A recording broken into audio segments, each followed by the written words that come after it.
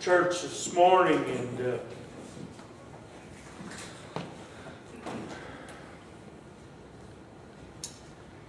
Spirit fell upon me and told me how grateful I should be. Amen. The church is always decorated and always I mean, when you come in, you just feel welcome and amazing. And God just kind of let me think, well, you better be prepared because I think it's going to be your year. And that's what I'm praying. For this to be our year in the Lord, that we will glorify Him in absolutely everything that we do. So, I am blessed, and I thank you for being my greatest blessing. And I thank the Lord for this all the time. And so this morning when I was reading over my notes for this message, I kind of started smiling because it just kind of makes you happy when you see what the Lord does. So if you notice in your sermon scripture notepad there that I put, what you smiling about? See, just reading that makes you a little worried there. But we're going to be in Luke chapter 10 this morning. And have you ever been around someone that smiles all the time? I mean, they'll be standing at the end of the long Walmart aisle. You know, they got one checker and 42 lanes. And that one line is stretched everywhere. Because I kind of believe like that one man is, they don't send me a W-2 at the end of the year for checking myself out. So, but that person is standing there smiling, and you're thinking, you know, or maybe you're all eating at a table and they serve steak to everybody, and it's so tough and done, and they're just smiling and eating it like it's precious stuff. Or they hand over their last $100 Monopoly money over, and it's the last that they have, and they just smile even though they lost. And then they land on boardwalk, you know. But if you spend enough time with someone that smiles all the time, you're going to smile. You just can't help it. It's contagious. So when I see you in the stores or out and about, I want to see you smiling. Because today I'm going to tell you what you got to be smiling for. Because we got a great, great thing. And it's because our name is written in the Lamb's Book of Life. Amen. If that don't make you smile, I don't know what will. But that's what we're going to be looking at this morning. And I want you to try not to smile when we're talking this morning. But I'm going to ask you to stand as we read God's holy word, Luke chapter 10, and I'm going to pray. Father God, it is truly an honor to serve you here. And I thank you for the blessing of all the people that you have blessed me with here, Father. Someone asked me the other day what it was like to be a pastor. I said, well, it's where I really learned how to love. Because I love these people so much. And I feel their love right back. And I can feel the love of Jesus in everything that we're doing. And it just smiles. You have to smile, Father. Because you've blessed us so much. And I'm going to ask you to bless these words again today, that you would anoint these words, that we would have a clear understanding. Apply them to our hearts and our lives this morning. Because, Father, life is hard here. There are so much trials and tribulations. And I know, Father, that at the end, it's going to be well worth it. But, Father, I pray for strength and endurance. I pray for wisdom and knowledge. And I pray for each one of the people that are here today and those that are not. Father, bless them in an amazing way. And as we start a brand new year, Father, we pray that you put a hedge of protection around this church, these people, as we work for your glory and building your kingdom. Because the evil one will attack. But Father, we are so glad to know you have our hands. You can pull us out. Sometimes we need to have this endurance test, Father, to check our faith. But Father, I thank you for growing our faith and giving us the ability that we can go out and share the gospel with other people. So Father, today as we read your word and study it, that you will bless it and you will anoint us. That yes, you will leave here thanking God for the opportunity to be here, but we're going to feel the love of Christ so much that we just got to share it. Father, I give you all glory and praise. I humble myself before you. Use me, your servant, to glorify yourself. For I ask in Christ's name. Amen.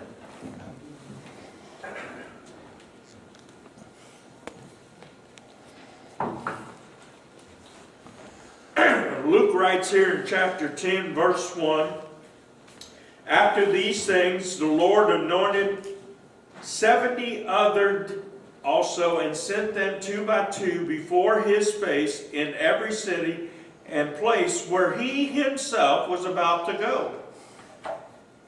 And this is what he said to them. The harvest truly is great, but the laborers are few. Therefore, pray the Lord of the harvest to send out laborers into the harvest. Go your way. Behold, I send you out as lambs among wolves. Carry neither money bag, knapsack, nor sandals, and greet no one along the road. And whatever house you enter first, say peace to this house. And if a son of peace is there, your peace will rest on it. And if not, it will return to you. And remain in the same house, eating and drinking such things as they give, for the laborer is worthy of his wages. Do not go from house to house. Whatever city you enter and they receive you, eat such as they set before you. Now listen what he tells them. And heal the sick there, and say to them, the kingdom of God has come near to you. But whatever city you enter and they do not receive you, go out into the streets and say, the very dust of your city, which clings to us, we wipe off against you. Nevertheless, know this, that the kingdom of God has come near you. But I say to you that it will be more tolerable in the day of Solomon than for that city. All right, thank you. You may be seated. Now, I want to just kind of picture up what Christ is saying here. And Christ is talking to his disciples. Now, these are not the 12 disciples that he's sending out. These are another 70. And if you read the Old Testament, Moses done the 70, sent them out 2 by 2. Christ sent his disciples out 2 by 2. He sent these 70 out 2 by 2. So what do you think we are to do here today? Go out 2 by 2. That's what he's telling us. And then I think it's like a silly question he had to his disciples, because when you keep reading that story, when they return, they are smiling. They had a great time going out doing what the Lord asked them to do. But I want you to know that your smile, wouldn't it be wonderful if we could smile and cure cancer? Amen. Or heart disease, take away headaches. You know, but God can do that. Did you hear what I said? God can take away cancer. He can take away heart disease. He can take away headache. He can take away pain. He can take away sadness. And I could go on and on and on, because my God can do all things. Amen. And I know and I believe that if God said it, it's going to happen. Or if God said it, I'm going to be anointed. If God said it, I'm going to be blessed. If God said it, I'm just going to believe it, no matter what it said. Amen. If God told me to take my shoes off, because I'm in a holy place, like He told to Moses, don't you know, I'm going to take my shoes and probably throw them, because I want to make sure I humble myself before the Lord, because that's what I want to do. And I want us as a church to do that, to be ready to go 2 by 2 out into the fields. And I want you to know that when they got back, that they were smiling, they were excited. And, you know, we can think about things like our family. We can smile because God gave us a family. There are some people that have no family whatsoever. We can smile because we just got over a nasty cold, or overcome a sickness that comes by our way. Or maybe tomorrow's payday. Wouldn't that make you smile? When you know you're going to get your check? All these things will make you smile. But the smile that you have, knowing that your name's written in the Lamb's Book of Life, is different than all those smiles. When you start talking Jesus, I don't know about you, but I start feeling the Spirit just fluttering up and up and up and up. And I start saying things I didn't even know I had in my head. Things that I have read once or twice, but how would I memorize that? It just flows out because the Spirit of the Lord is at work. And so we could smile about the Spirit of the Lord as well. But I want to kind of explain something here. You know, He sent them out 2 by 2. He told them not to take anything with them. And He told them not to talk to people along the way. And He also said to greet them when they enter into the city. Let's talk about these 3 things. Now, He didn't tell them not to take a whole luggage, a suitcase. He said, your mission's going to be short. You're not going to need a lot of stuff. And I want you to depend on me, because what did He tell them? I'm going to send you to places that I'm about to go to. What did John the Baptist do? He shared the word about Jesus about to come. And here He's continued that in His mission and His work here on the earth, was to have a forerunner going before Him. He sent 70 out. All these places where God was about to send Jesus, Jesus sends these people to prepare. So He said, I'm going to take care of you. You don't need to take all that stuff. Don't even take an extra pair of sandals or a knapsack to carry stuff, because you don't need it. So one thing we got to learn this morning is we got to trust God to provide, to give us what we need to do His work. This church needs to open up and say, we can't do it without the Spirit of the Lord. We can't take credit because it's God's work, and we're just going to go where God's working and help Him. That's what He wants us to do. Just like He told Jesus, or Jesus told them, go to the places I'm about to go to. And then He said, don't talk to people along the way. And I always thought that was very odd. Why would you tell somebody don't greet someone along the way? Well, when I started studying this, I found out that the greetings of someone along the way would mean sometimes a pretty elaborate ceremony. You might have to go and eat with them. You might have to go for a long time. There was many customs that had to do when you greeted someone along the way, because these people could have been someone that needed help, or they were going to help you.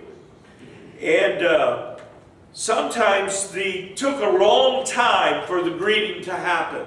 It might last a day or a week or an hour. But in their customs, there was a plan that they had from the Old Testament to the New Testament was that if you was doing something in a hurry for the Lord, you could skip greeting someone on the road. And that's what Christ was telling them. We got to hurry up. We can't delay this. We got to keep going. He's not telling us don't talk to the people, because where He's sending us, He said go out to all of the world, didn't He? He didn't tell us to go to a few cities that He was going to. He didn't say, I'm going to be coming to Alton next week. I want you to get prepared. Wouldn't that be great? You knew that, and you could come and say, I'm going to go see God because He's coming to Alton. And boy, people would flock in. But God told us to go all over the world. He didn't tell us to go to one city. And then He said when we got into a city, and now we're going to talk about Alton here. And I prayed about this. I thought, man, this might be a harsh thing to say, but this is what God says, so it's not harsh. Right. He said, when you go in, you greet them, and you give them a peace. Now, He's saying you go into town, don't go house to house to house. He says, I got to prepare you go into a place, and if they will take you in, give them a peace blessing.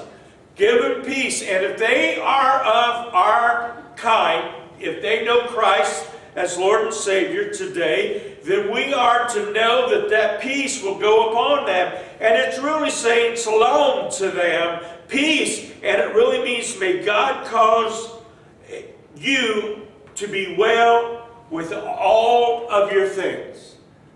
That God will make all things well in your life.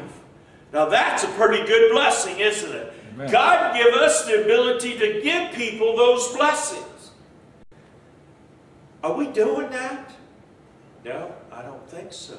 When we go into the houses of our brothers and sisters, we are to greet them with a holy kiss according to the Word of God, because they are of like kind. And He's telling us of this because He's not wanting us to keep mingling with the world. We're going to have to make a separation.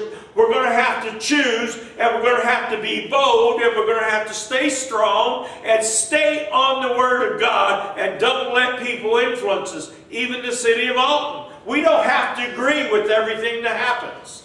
And so He said, if they don't give you, they don't accept you, He says the curse will fulfill them, and it will merit them. It will follow them.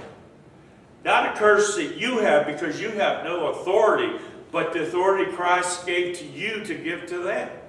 So it's very simple that we have to look at these points and understand that we have to be in a hurry. We got to make a separation here. And we got to let God take care of us and provide for us. And I think we do most of that. But you know, I think I'm pretty lax. I'm going to speak about myself. You know, I've seen some stuff that the mayor's office has done, and I don't agree with it. But I say, oh, it's Alton. What do you expect? And I go on. Well, guess what? I'm not going on anymore. I'm going to call his office and say, you know, you're not following the Word of God with your plan. Just thought you should know that. And I'm not going to back or support that. And I'm going to caution you that might make them mad. But you know, I've only really had one thing that the city of Alton through the mayor's office done, but he has a whole council of people. Just like we have a council of people. So I always prayed for the mayor, and I never prayed for the council. So the mayor gets all this pressure, and he makes the decision. Guess what happens in a church? All the pressure comes into the pastor from the council, and he makes a decision.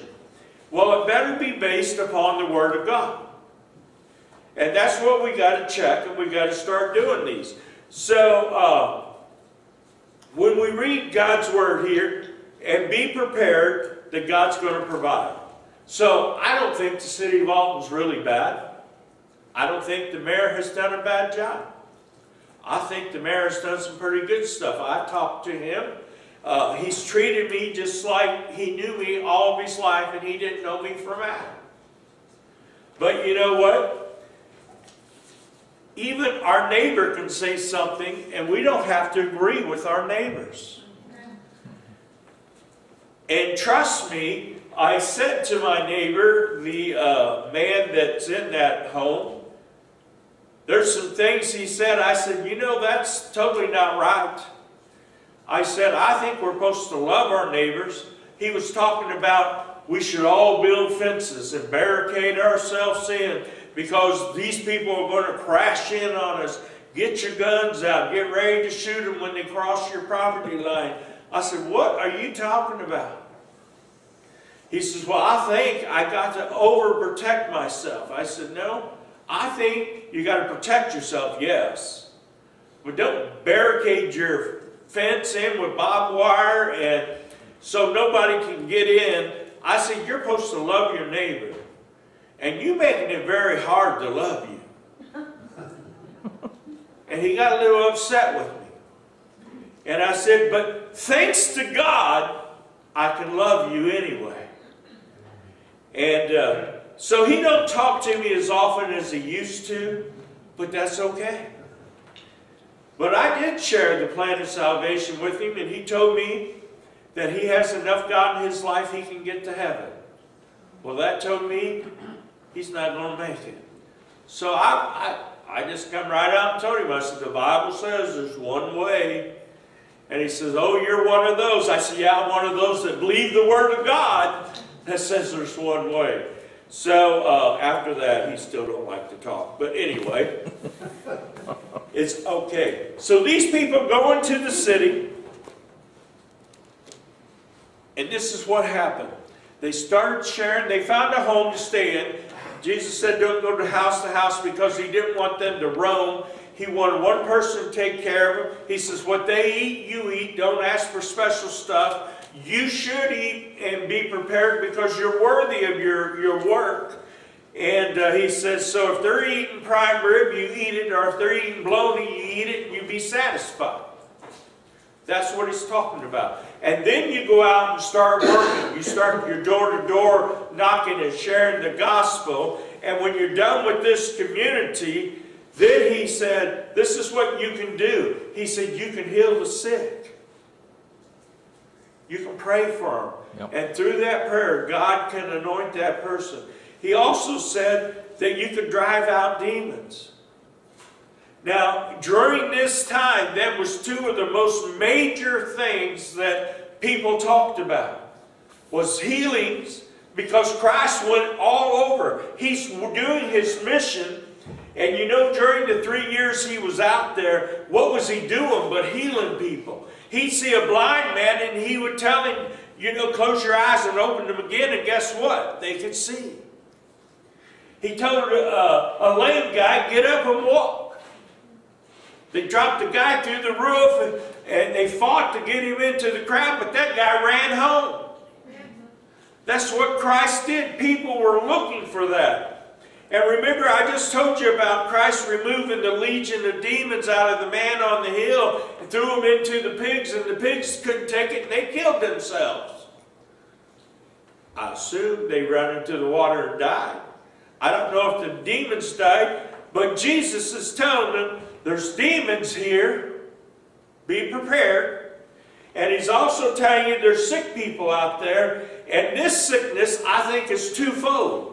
It's physical and spiritual.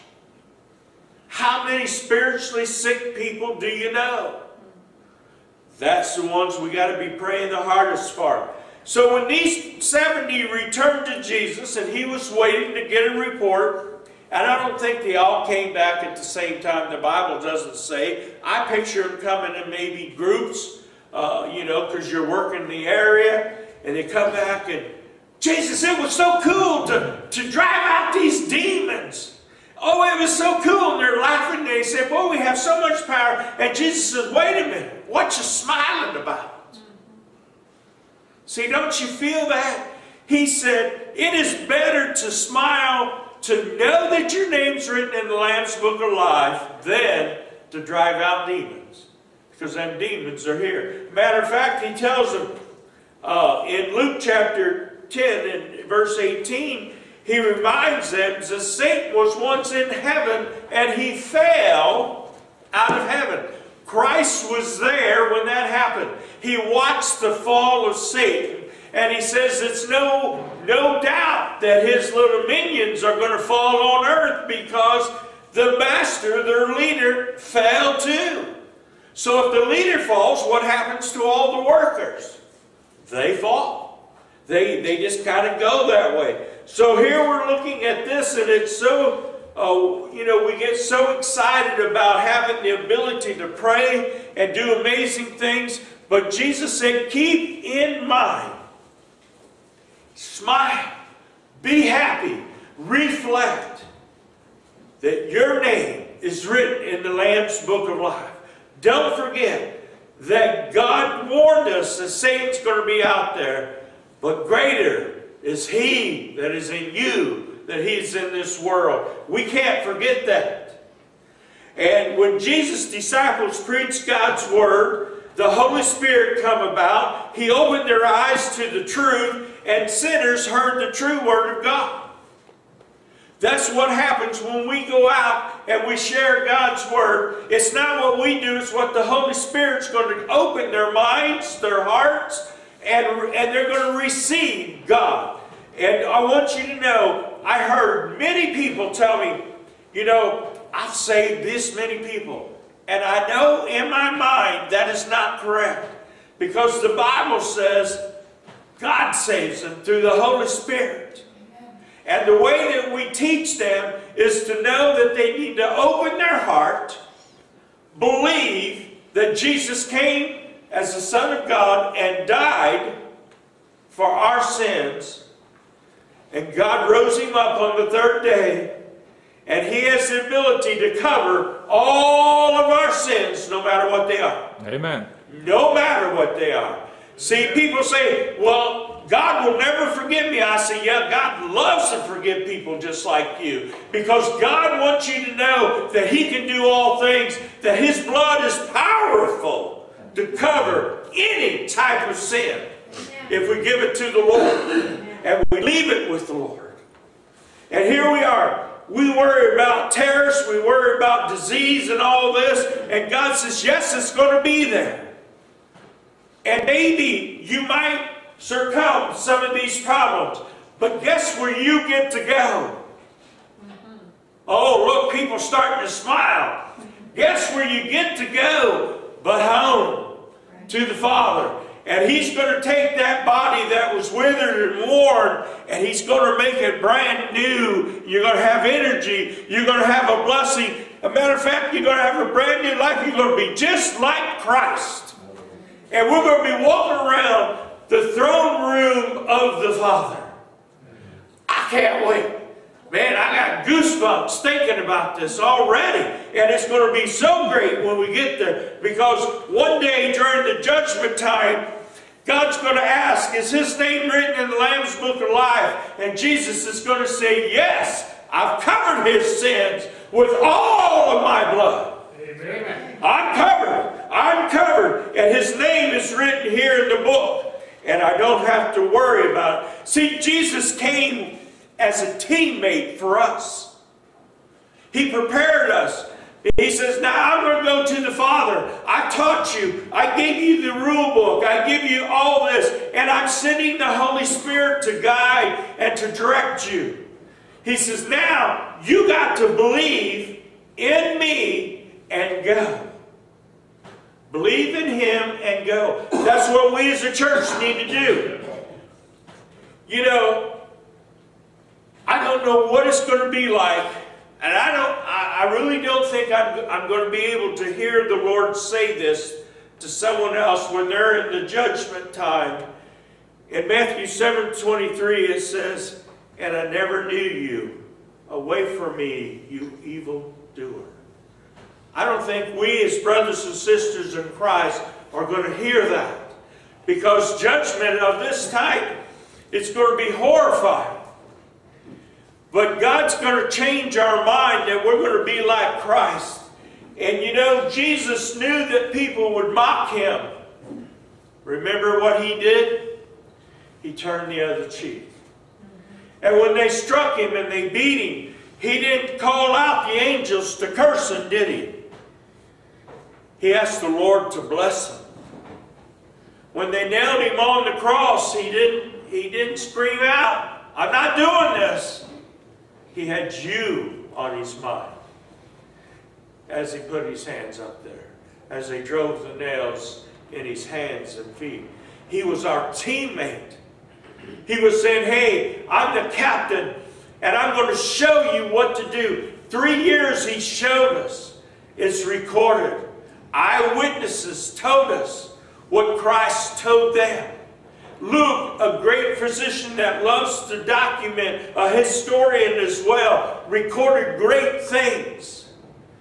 That the witnesses, the ones that seen it, felt it, the ones that stepped around the fire at night and talked with Jesus, the ones that laid their head on rocks just like Jesus did because he didn't have a place to call home at that time. And don't you think it would have been so cool to see the very first miracle? Jesus at this long party, this wedding party that usually lasted a week, and they run out of wine, and Mary, knowing who Jesus is, said, "My son will take care of it." See, I want this city to say, North Alton Baptist Church will take care of it because they believe. They will pray. They will work and strive to glorify God in all that they do. And I joined several group meetings, and I've learned very fashionably you don't miss one of those meetings because they will elect you into things you don't want to do. But you're doing it for the glory of the Lord, so you got to smile and go on. So, but I was thinking about that miracle, the very first one, how the disciples was with Jesus. Mom come up and said, "My son will take care of it." The son said, "Now listen, Mom, my time's not ready." And she smiled, no doubt. Okay. And she went on. And she told the people, "Whatever my son tells you, do it." Is that faith? She knew who he was. So what we got to do, because we know who Jesus is, we got to do the same thing. So when we go up to a lost person and we share the gospel and we pray for them and we leave, we should say, "My friend's going to take care of you. He's going to take care of you." Just like Mary said. And then you look at them, he said, "Now you just do what I've told you according to God's word, and you're going to get a great blessing." They got water that turned into wine. And I can imagine them disciples sitting there saying, "John, this is pretty cool. Jesus just turned that water into wine." Judas is probably saying, "Yeah, we could probably sell that for a lot of money, don't you think?" And Peter's sitting there and says, "But don't you understand? He turned the water into wine." And John said, "Yeah, I love it when he does amazing things." And they just keep going. And maybe I shouldn't sit and think about this stuff, but I do. How cool it would have been to be there. And then how sad it would have been when they were standing in the circle as he was tied to the center beam in the center and they were whipping him. How sad that was. How sad that would be. But do you know that in that event there was someone smiling? Satan was in the midst of that. He was smiling because he was thinking, "Ha, I got him, I got him, I got him, I got him." When they nailed him on the cross, don't you know Satan threw a party? I think Satan and the demons had a 3-day party. John and the disciples and all the other 120 people that was up there was mourning the death of Jesus. And the Holy Spirit is not there yet, but I think God was laying on their heart the words that Jesus said to them. Because that's what you do when you mourn someone that you love and you lost them. You start reflecting back. And then Mary and the ladies go to the tomb and it's empty. And Mary runs back. Peter and John takes off. The race begins. When they get to the tomb, it's empty. They go back and they tell them, it was really empty, it was really empty. Jesus says, hey, don't you remember? He said on the third day, he would rise. And while they're discussing things, guess what Jesus does? He pops in a room with locked doors. He says, hey boys, peace. Peace is not the word I would have needed if he popped in like that. I would have needed resuscitated. Because, can you imagine? They're in the midst and all of a sudden Jesus appears. But God told me this while I was praying. Jesus is in the midst where 2 or 3 are gathered together. Why are you so amazed at that? He's right there with you. And He sent you a comforter. He sent you somebody to help you. So you don't have to worry about it. You have a teammate. It's just like this. Even the bench warmers on the Super Bowl football game, at the end, the winning team, even the bench warmer gets a ring. That's what we are. We might be bench warmers. We might not do great and wonderful things, but every little thing counts. Jesus always looked at the little things, not the great things. And do you know, at the end, we're all going to the same heaven. The same heaven. Don't you understand? All of the brothers and sisters, no matter what we put on the door, we're all going to a place that has one name, and it's the city of Jerusalem, and He calls it the new city, but it's heaven that comes down. And we're going to live in a glorified city. When we go into heaven, where the streets are gold. The Bible says there's many mansions there. And I believe that I'm going to go after I see the Lord and thank Him for dying for me, and I get to go to the Father for a few million years and sit on His lap. The next thing I want to do is go by that river of life that flows through where the green pastures are. Just sit at a shade tree and listen to the brook water. What a comforting thing to know. God has all this planned for all of us. We get the same gift. We get the same ring at the end of the game. It's worth it. People say, well, I can't do much. Every little bit is worth it. And you get the same prize as a person that does a whole bunch. You know, this is what He made me realize. Because I kept saying, Father, I don't see great numbers. I don't see people being saved. He says, Billy Graham's seen people saved all the time. And you got a chair right next to Billy Graham. In my place. Listen to me, people. God is not going to separate us in heaven. We're going to be a family at one table. Now last night I met with all my brothers. We was there, and it's always kind of emotional when we pray before we eat because we thank God because half of our family is up in heaven. And my youngest brother prayed last night, and he said, Lord, my oldest brother is not with us, but he's in spirit. And Mom and Daddy stepped listening, and you know, everybody's starting to get a little emotional. And he said, but one day, we all are going to be sitting at the same table again. Hallelujah. Isn't that going to be a blessing? Amen. My other brother had set us all on the same table. There's a whole bunch of tables down there, but he lined us all up. He said, everybody sit at this table. It's kind of like the Waltons, you know. And we're lined up. There's no chairs missing. Somebody's sitting next to each other. And I was just feeling so blessed. I'm at the end towards the furnace room, and I'm looking at the edge of the table. And I was kind of depressed all day, thinking of, Mom and Dad and Dean and Michelle and Patty and Tim, and just kept thinking.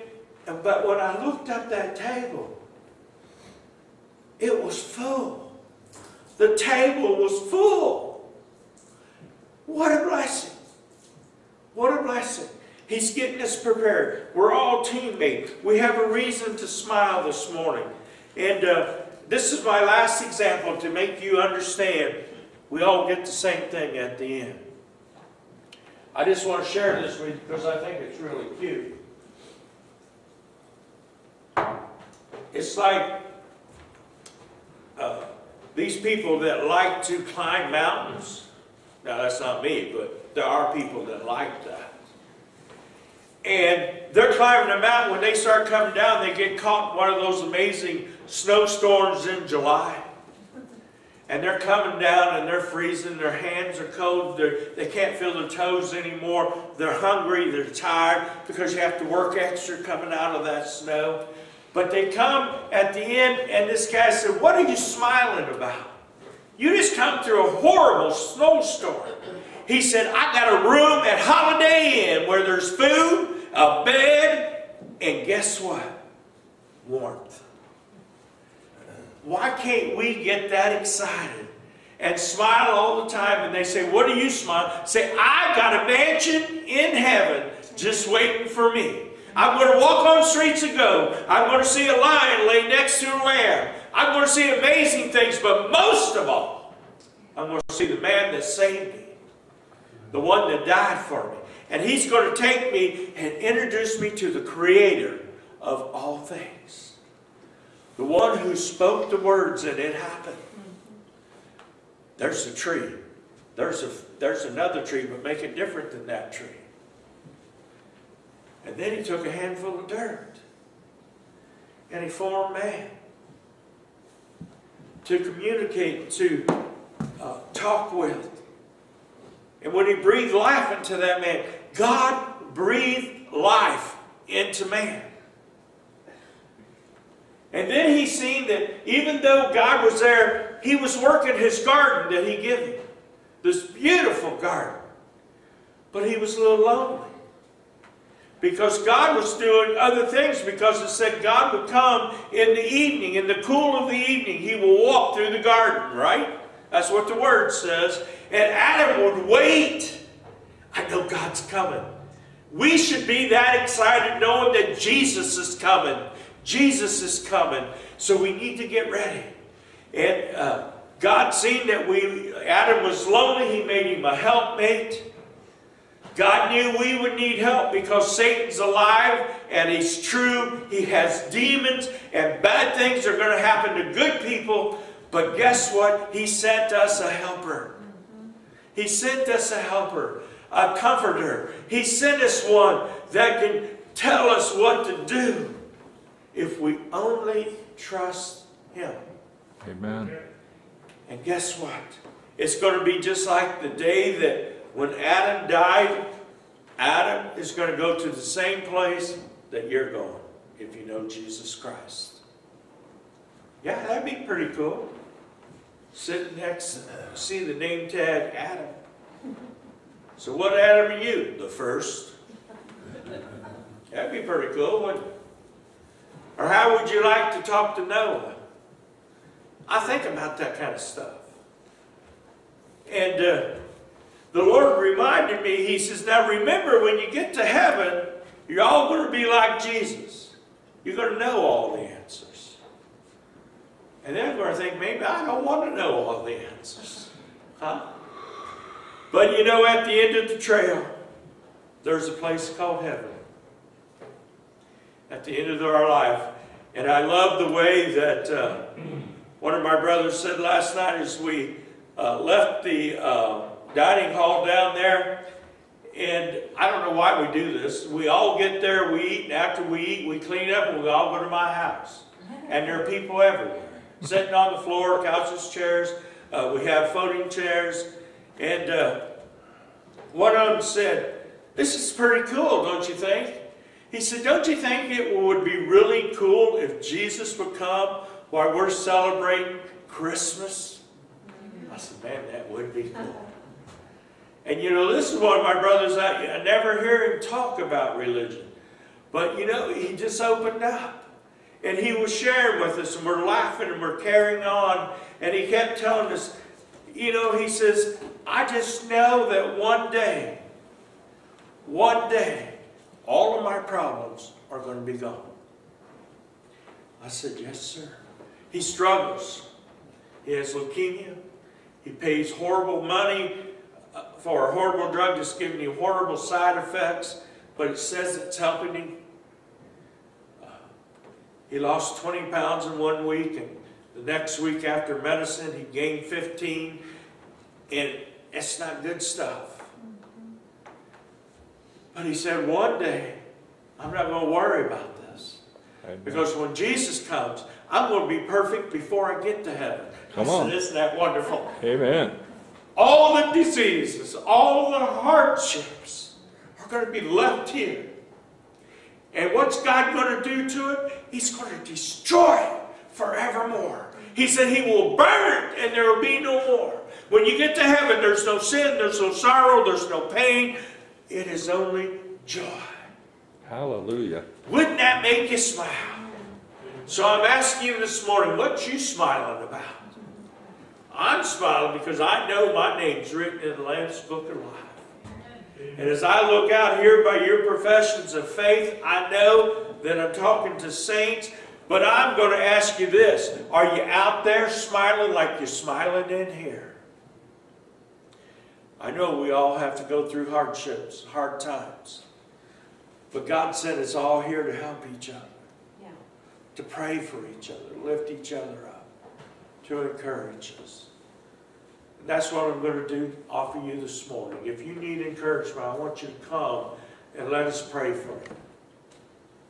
Let us be your encourager. If you have a burden on your heart, let's just give it to the Lord this morning. I want you to come. I want you to just be true to whatever God's telling you.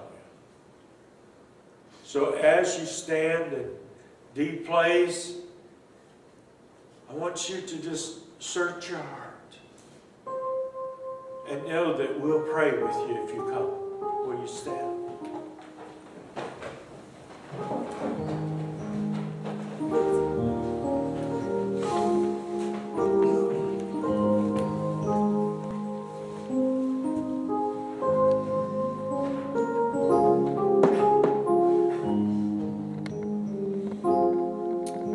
Smiling today because you know your name's written in the book of life, that you have something to be excited about.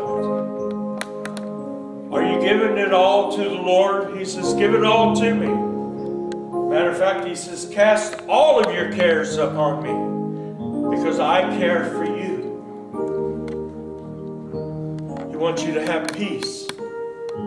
And the blessing of peace is to know that it will be well for you.